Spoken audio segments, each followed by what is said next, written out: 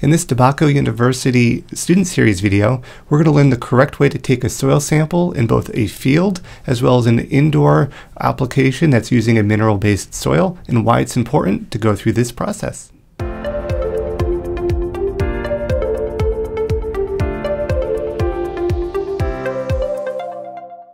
The reason that we would do a soil test is because we need to know what's going on in the soil before we actually plant our plants. This is because we want the biggest yield possible, and so we need to know how to amend the soil properly.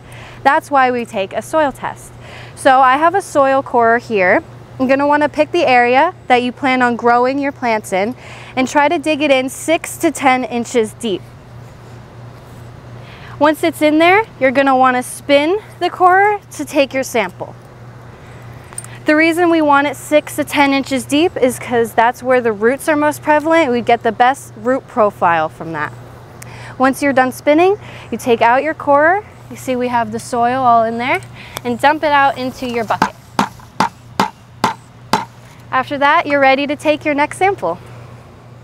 Now, how you go about determining where that next sample is taken can play into a little bit about knowing your field or knowing your location. So it can really be as fine or as broad as you want. If the field history is known, this can be very helpful. However, when in doubt, if you're first sampling an area, favor more sections, and if the results come back similar, you can merge those the next time. Things you want to be considering is like maybe an eroded area, a lightly colored soil and a darkly colored soil. This would be kind of like a broad way to kind of segregate things. Here we're looking at a little bit more of a detail. We're taking into account slope or fence lines or manure added or a low spot, so you really can get quite detailed with it if you want to go through and do that.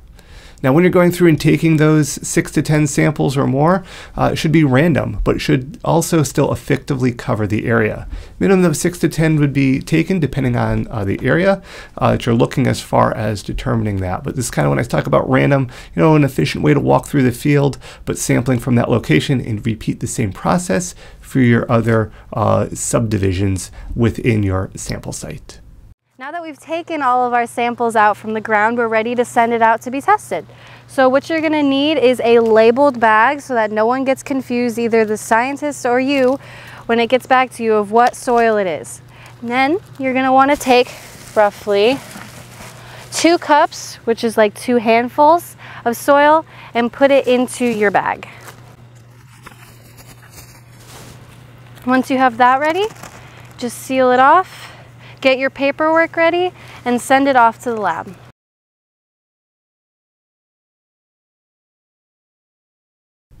All right, we just saw the proper procedure for soil sampling and outdoor mineral-based soil.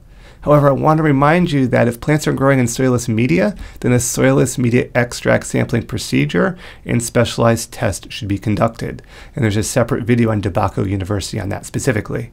Now, in this operation that we're going to see, we're going to move indoors, and we're going to use a modified traditional soil sampling technique because mineral-based soil was used. It was a combination of soil and compost with some rice hulls on the top. So basically the regular soil sampling procedure could be followed for mineral-based soils with a few modifications to smaller colors, using the trowel, and using 6 to 10 containers to make our final sample that will be sent to the lab.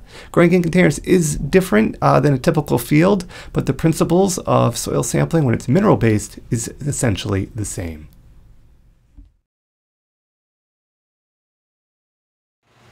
So this is how you take an indoor soil sample. Obviously, it's a little different from taking an outdoor soil sample because we are inside.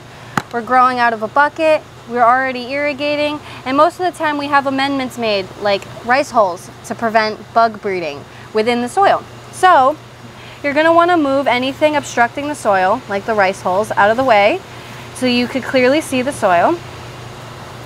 Take your trowel and put it in about 4 inches deep. I'd say that's a good size for this bucket. Then you're going to want to cut out an area, kind of just circle the trowel around until you have like a 1-inch diameter to take out. Now clearly it's going to be a little more difficult since we're already rooting, but it's still possible. And you just take your hand and grab the sample out of the bucket. Now once you have your soil sample, you can put it into this bucket.